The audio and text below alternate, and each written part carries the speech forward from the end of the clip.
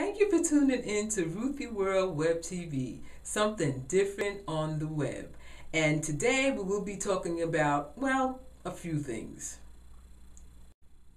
First, I'd like to give a shout out to my good friend Jennifer Perry. She is the head honcho, the top dog at Lone Wolf Communications. And yeah, you can find her on Facebook.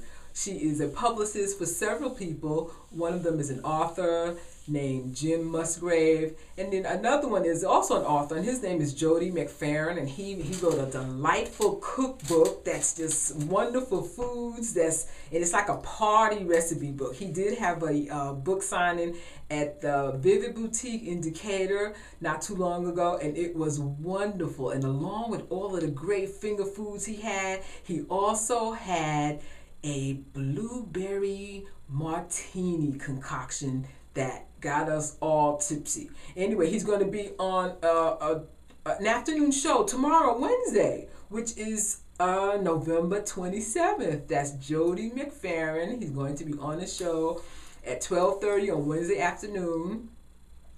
And I will get back to you on the name of the show and the exact time. So I have it. Jody McFerrin will be on 11 Alive's Atlanta and Company on Wednesday, November 27th at 12:30 p.m. So there you have it. I'd also like to say hi to my new friend Simeon. He will be 1 year old next month. I think maybe next week even. I babysat for him in Kirkwood a couple of weeks ago, and he was so sweet, so wonderful. The sweetest, juiciest baby I have seen in a very long time. We had a great time. We went to the park, we walked through Kirkwood, went down Howard Street, and we really had a great time together. And it was my first time meeting him, but hopefully I'll get to see much more of my new juicy baby. For those of you who know that I was studying to take the math test, like the college, well, entrance, compass test, whatever it is to get into college these days. Well, I didn't pass it, so I got to take it again. And I know exactly where I went wrong. I know exactly what I have the problem with. It has to do with negative integers. And it boggles my mind every single time. So I got a 17 on the test, right? All I needed was 20. If I got 20 points, I would have been able to take math 98. 2 years ago, I took that test, and I went in there without knowing anything, couldn't remember, rusty. So you know what I did? I took the test in less than 10 minutes, and I guessed, and I got 24. This time, I'm thinking I know so much, and I'm thinking I've retained the information, and I take 3 hours thinking I'm solving problems correctly, and nope, it didn't work. It did not work. Can you believe that? It took me 3 hours to get 17 points. And the last time, it took me 10 minutes to get 24 points, and I would have passed. But they have, of course, changed the rules to the game. Now, if you cannot pass what they call remedial math, you're not eligible for admission. That's it. That's it. It's as simple as that. So, what I will have to do is go to Khan Academy and practice. Khan Academy is great because you can see him, writing out the problems, how he solves the problems, he's talking. You can pause the video at any point in which you want, if you feel like you need to go over some things and make sure you're absorbing the information. And Khan Academy will be instrumental in helping me to pass this test. 2 years ago, I don't think Khan Academy was up and running to the extent that it is now. But Khan Academy has lots of math. It's got trigonometry, calculus, geometries, statistical math, and that, the hard stuff. They have lots of it. And it's not just math. So Khan Academy isn't just math. They have great artwork, and they're partnering up with different institutions like the Museum of Modern Art in New York City and other places. And they're putting all this information on the web, and it's all for free. That's the really good thing. I'm hoping that eventually you'll be able to get a GED through Khan Academy or some type of degree program. They should start having. Right now, I have like over 68,000 what they call energy points. It would be so good if that all would convert into cash. Okay, the last thing I'm going to talk about is my desire to have a thrift store. But of course, it cannot be a regular brick and mortar thrift store. So I'm going to make it an online store, and I'll probably build it on, of course, on eBay. But I have lots of stuff that I have got to get rid of. I just can't keep carrying things around. Just, I've been moving around a lot in the last 5 years or so, and I've lost a lot of things. And when I say lost, I mean because possessions just get lost. They just get lost in the shuffle, and people worry a lot about their things, and I'm just tired of being attached to things. How emotionally attached can you be to things?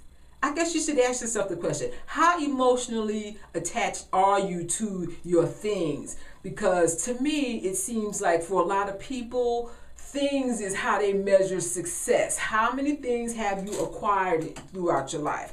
I've been on the planet for a very long time, and I would shudder if I had still had some of the possessions I had 20 years ago, and I was still carting them around and worrying about them and putting them in storage where it's like paying for items again to have them in storage. If you don't need them, you really don't need to be paying to store it, do you? Well, I can only speak for myself. So I have stuff in the storage space. It's not a lot of stuff, but it's stuff that I don't need. So even for the last 2 years, I've been wasting money by having this stuff stored in the storage space, and it's stuff I don't need. It's a lot of clothes.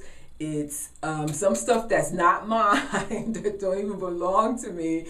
It's boxes, it's storage bins with books in it, and household appliances, and bags of linen, and some more books and cameras. And don't even get me started on the pictures. Pictures are the number one thing that really, really takes up a lot of space, and it's easy to accumulate lots and lots of pictures. So in the last couple of years, I had started sending pictures to the people that are in the pictures with the hopes that they would want them, because I don't want them. I don't want them, and I just I can't continue, I should say. I cannot continue to haul things around, and worry and be worried about them. It just doesn't make sense. I took care of an old woman once. Not too long ago. It was last year. I was taking care of her last year this time. She was disabled because she was paralyzed from like the chest down. And she had a nice house that she had nicely decorated. And she had china that was trimmed in gold, and mugs that was trimmed in gold. And I could tell when I would talk to her how proud she was of her things. Just things. And I could tell she loved to worry about her things. She treated her things like they were living beings, because she had so much care and concern for her things. And I used to talk to her, and I was like, I just cannot be this concerned with things. My goal in life is to get rid of things. And one of the reasons why I want to get rid of my things now, because when I die, I don't want nobody else discarding my things and getting rid of stuff, or even leaving it there for somebody else to take it and cart it around for the next 50 years. That makes no sense. It's just stuff. So my goal is to start up an online store, and I'm going to call it Ruthie's Ruthie World Dollar Thrift Store. And I want to start it on eBay, and I want the opening bids for I guess most things to be $1, because whatever happens, happens, and it's really hard for me to determine the value of things.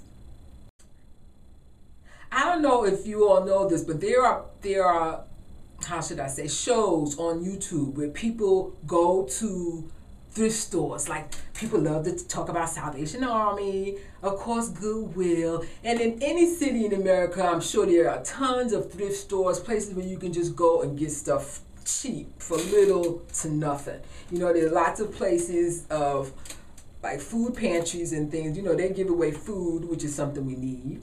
And they also make clothing, you know, things that you need every day to survive. You know, household utensils, clothing, whatever, what have you. But they have it where you can get it really, really cheap, or like I said, for little to nothing. So,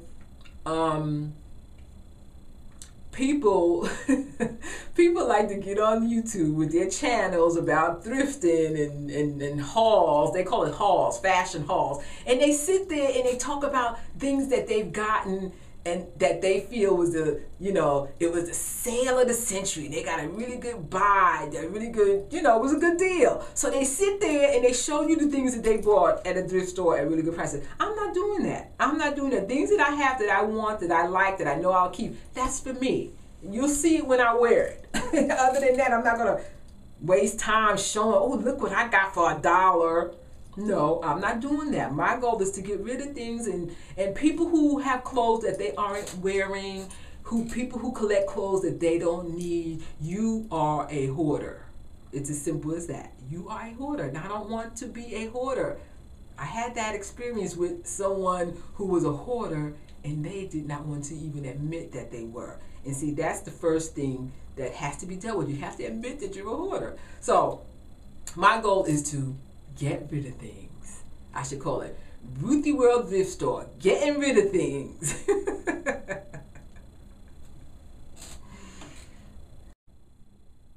Okay, I think that's enough talking for one day. So thank you so much for tuning into this edition of Ruthie World Web TV. Something different on the web. I'll see you next time. Now, I just never know what I might be talking about because I try not to put too much time and effort into writing a show and putting it together, because this video thing, it's pretty tedious, I must say. So see you next time.